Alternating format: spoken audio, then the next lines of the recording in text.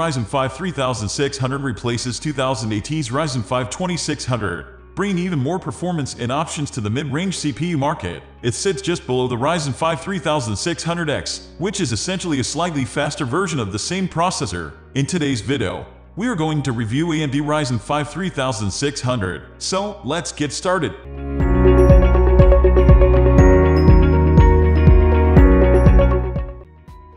Features and chipset. While the update from the Ryzen 5 1600 to the Ryzen 5 2600 may have been iterative, the Ryzen 5 3600 is a bigger leap thanks to AMD's Zen 2 architecture. The shift moves the CPU from a 12-nm manufacturing process onto a 7-nm process, which lets AMD improve efficiency, boost instructions per clock, or a PC and push up the clock speeds. It makes these leaps all while staying in the Ryzen 5 2600 same 65W TDP, helping push performance further along. Are increases to the memory immediately available to the processor cores. AMD has bumped up the cache with 384 KD of LON, 3 MB of L2, and 32 MB of L3 cache, the same as that found in the Ryzen 5 3600X. That lump of cache can have an impact in both system responsiveness as well as gaming performance. The Ryzen 5 3600 also makes the move to the X570 chipset, which comes with support for the new Pcie 4.0 standard. This offers a big bump in bandwidth for Pcie SSDs and AMD latest Navi graphics cards.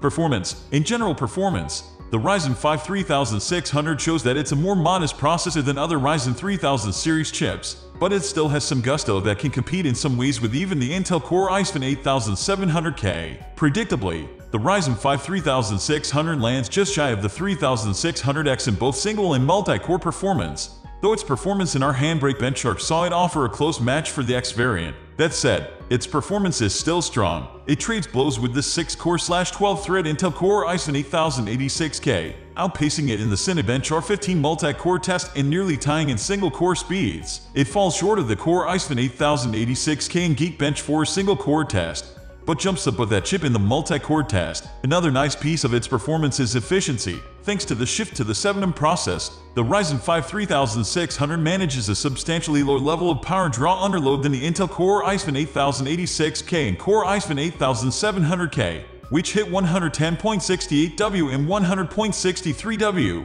respectively. Meanwhile, the Ryzen 5 3600 pulled just 86.17W from the wall in our testing. Where the Ryzen 5 3600 really shows its mettle is in gaming, with some results that even stomp on the big boys. Running Total War Warhammer 2 at 1008 on our test system, which uses an NVIDIA GeForce GTX 1080 Ti, the Ryzen 5 3600 managed a 78 minimum and 101 average. Well, this is my observation with this particular model. Maybe you've experienced something different, so it would be a pleasure if you share yours in the comment section below for the rest of the viewers. Thank you for watching this video. Wish you a great day.